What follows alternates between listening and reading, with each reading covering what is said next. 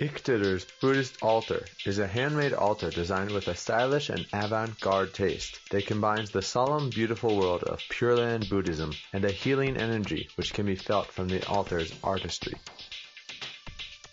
木工作家とステンドグラスの作家と、あと、お寺の、お坊さんが、お焚き上げをした灰と土を混ぜて仏様を作って、その仏様と合体したお仏壇を作ってます。